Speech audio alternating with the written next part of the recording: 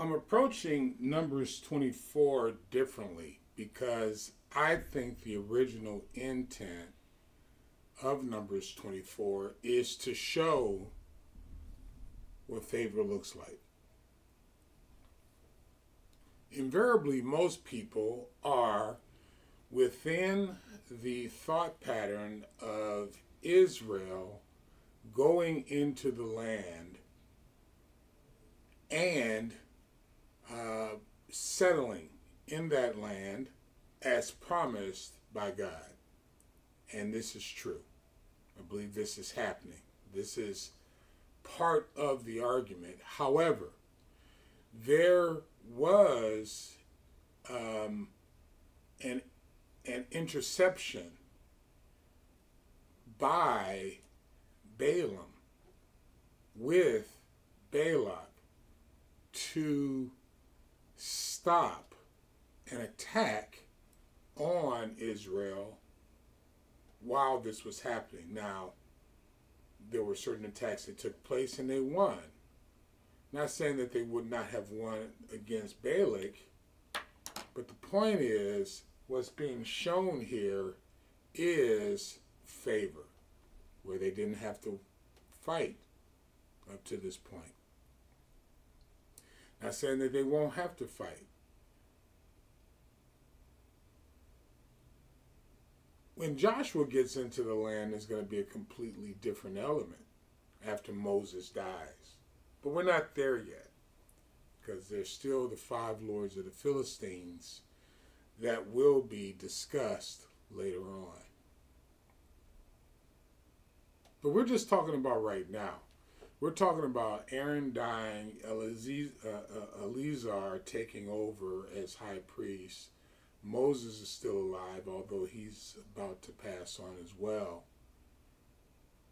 Not in Numbers, or not right now, but later on after Deuteronomy and that sort of thing. But we're addressing the issue now. What does favor look like in this particular instance, in this particular phase, in this particular place in Numbers chapter 24? So you have to, by the way, this is for my grandchildren. Don't want to ever forget that. This is my ability. This is one of the few things I can do to leave a legacy for you, because education is being taken out, and I want to make sure that I leave you something. This is for my brothers and sisters in Kenya, where education has been taken away. And these thought patterns have not been discussed widely amongst you, amongst your rabbis, amongst your religious leaders, let alone educational leaders. And my brothers and sisters in Ghana, God bless you all. And anyone else that this helps, please like and share it on whatever platform you're hearing it or seeing it, or both, if it helps you or help other people. But we can't really get into the story unless you're paying attention to Balak or Moab, which has a history, a very deep history.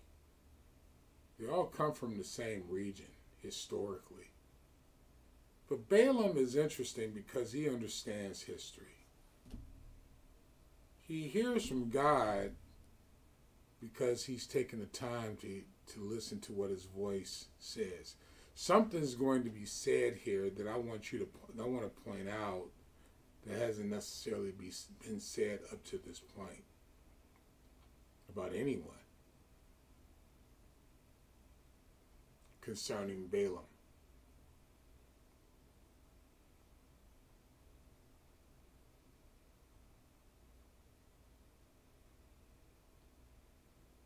We all need favor. I know I need favor. I have hopefully done the work to earn favor sometime in the future. Because I've certainly done the work to destroy favor. A lot of it wasn't deserved. Some of it was. Like I've said in the past, I've done things that I look back on and I thank God has forgiven me, and I'm working on myself by moving forward, being transparent, being accountable to those I can be accountable to improve those areas of my life so that there's favor. Reason why you need favor or how you get favor looks like what we're about to talk about here in Numbers 24. Someone looks back historically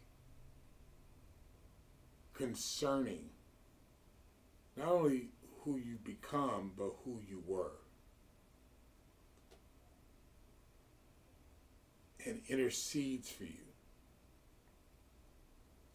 Now, I'm talking about personal, I'm talking about business, I'm talking about socially, I'm talking about politically. These are principles that we live by.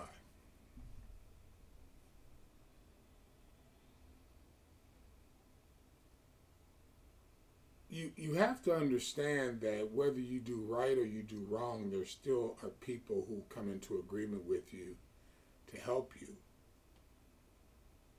It's the quality of the person that you're interested in coming to help you. Because based upon that, it will be the quality to keep those relationships. It'll be the quality of your decision making with those people in your lives that will keep you in favor. In other words, if you have to compromise yourself to get a relationship, you're going to have to compromise yourself to keep that relationship. If you act with integrity to get a relationship, you're going to have to act with integrity to keep that relationship. There are sex groups of people in our world that want you to move as they move,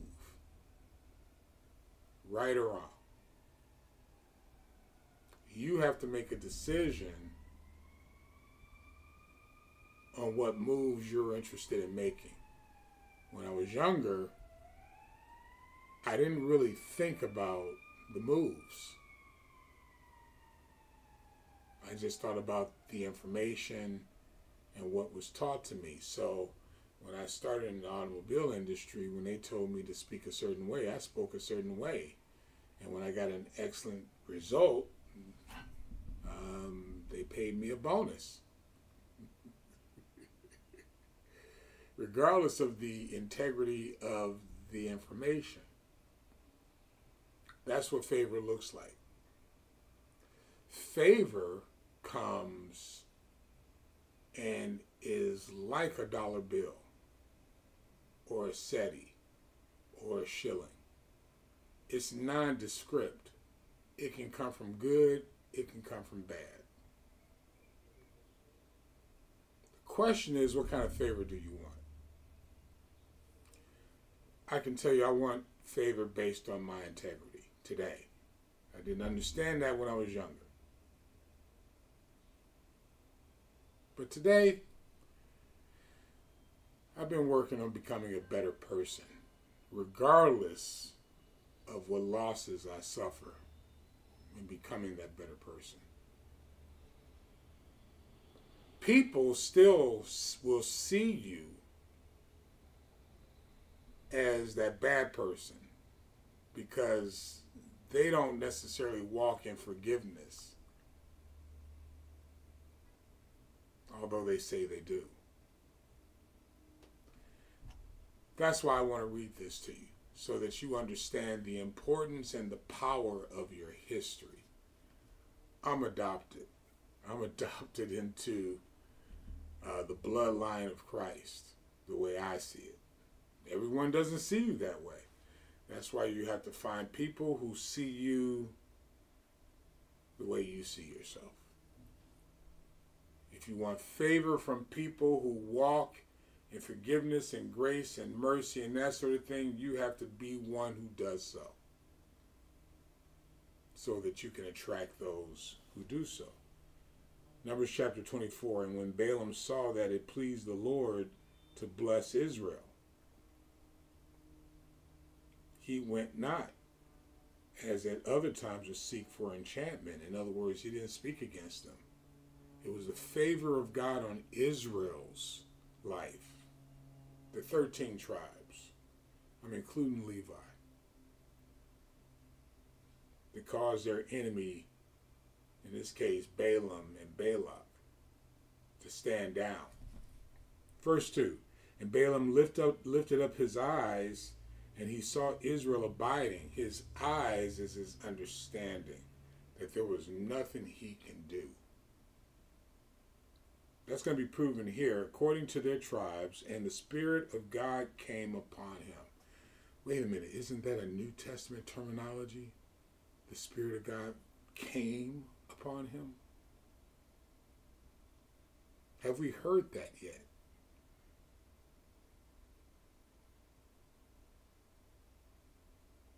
This is an important moment in our journey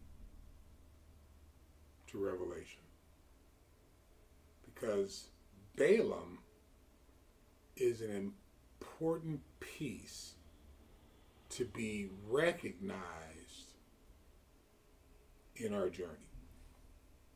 The reason why is because we can fight the battles that God has already set up for us to win. But in this case, you get to see one of the people that God uses to fight our battles. And that's Balaam, the spirit of Balaam.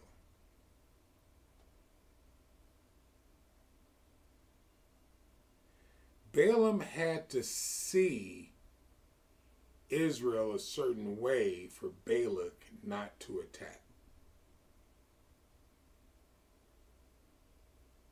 Don't discount that. They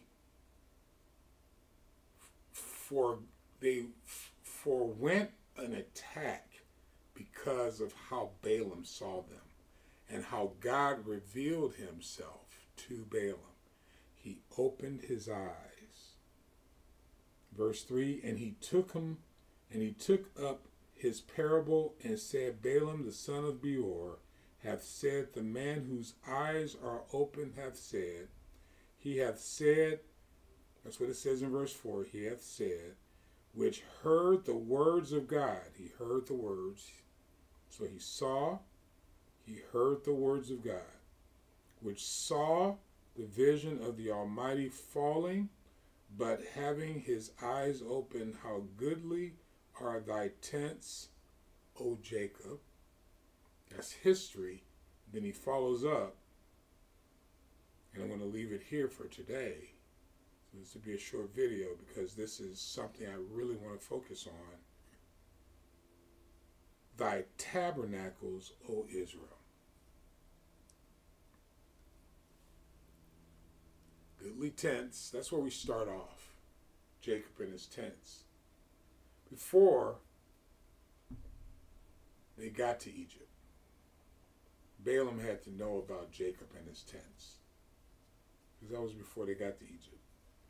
And we've talked about Jacob because we've been going through the Torah.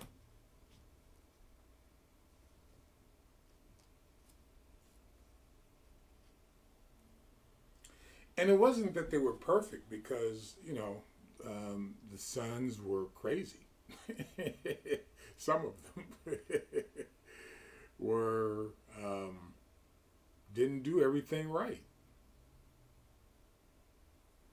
But how Jacob held his family together, even after imprisoning or causing to be imprisoned their second youngest brother. How Jacob governed with humility and love and respect of neighbors. Love of family, respect of neighbors.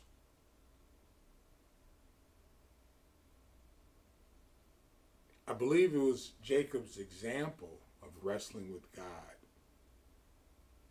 to hold on to those values, to learn those values, to demonstrate those values in tough times, in tents. God granted him favor in a dead space where he thought his son was dead and brought him into Egypt during the toughest time of his life, which will be talked about a little bit here after we start reading about the valleys.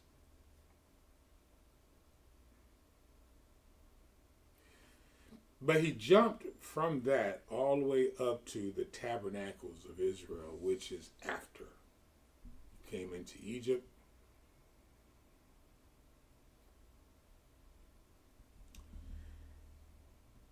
And the elevation of the kingdom of God, which has not been described this way yet. But it is the kingdom of God that brought prosperity to Egypt. So there's a recognition of ability, of God being with this group of people, these multiple tribes, under one banner.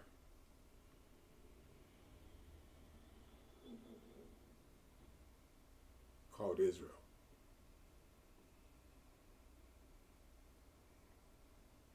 Name changed when they became a country, when they became a unified group that went through for 400 years opposition. And God once again brought another Joseph in the name of Moses to bring them out of their circumstances and lead them to this place now. They've been through this before. Balaam recognizes that. He recognizes the history. He recognizes the desire for a group of people, not one individual, but for a group of people who are drawn to the integrity of the kingdom of God. How can he speak against it? He also is a man under the authority because this same God has granted him power to prosper. How can he not recognize what's happening? CashApp $MrPaulDozier.